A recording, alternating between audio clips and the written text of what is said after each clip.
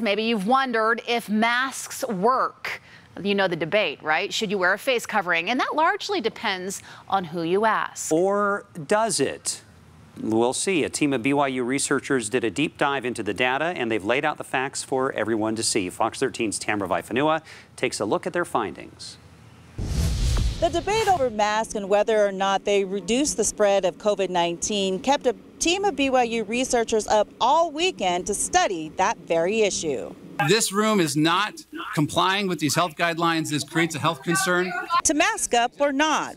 At a Utah County Commission meeting last week, the battle lines were drawn. And I'm going to make a motion to continue this entire meeting to another date. The display prompted Ben Abbott, an associate professor of plant and wildlife sciences at Brigham Young University, and his colleagues to dig for answers. This really was motivated by the fact we're lifelong Utah County residents.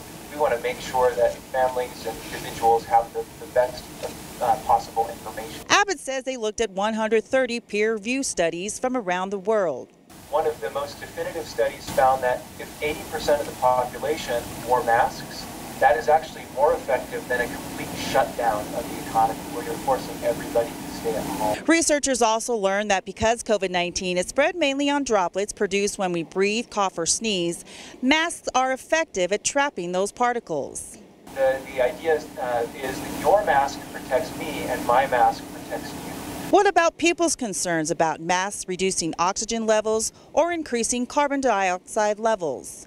That is completely false. There's a really wide group of research that's been done long before the COVID-19 pandemic that shows that masks are incredibly safe. Abbott says there are exceptions. Those with severely weakened respiratory systems, children under the age of 2, and severely disabled should not wear masks. He adds, with more information coming in, we're learning more. The scientific messaging on masks was kind of a mess. From the CDC to the World Health Organization, there was a lot of confusion about masks initially. So I don't think that people that have been skeptical of masks in the past are bad at all.